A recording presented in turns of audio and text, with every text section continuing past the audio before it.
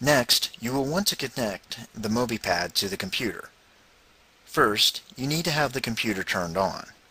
Second, turn the Mobi Pad over so that the bottom side of the pad is facing up. Then remove the USB RF hub from the RF hub space as shown. It should simply pop out.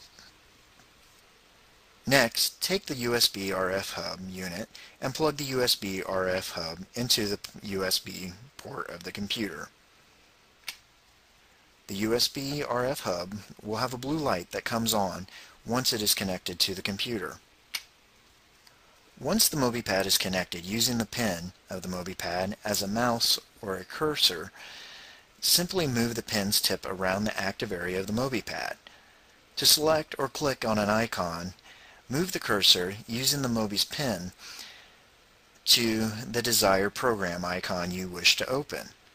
From there, all you have to do is gently double tap the pin's tip on the active area of the Mobi Pad. Below the notebook icon is the keyboard icon. By clicking on it, you bring up an on-screen keyboard.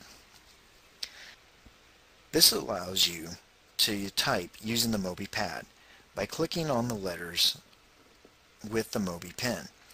This works best if you're not near the keyboard of the computer and you are moving around the classroom and, for example, are using the web browser of the computer and need to find a website or typing in the name of a website. When you're done using the Interwrite Mobi Pad, you will need to power it down so other instructors that may use the classroom and need to use the pad can use it themselves and have a fully charged battery. You simply power the Mobi Pad down by simply pushing the power button once. Then, please make sure the pin is securely placed in the pin storage slot.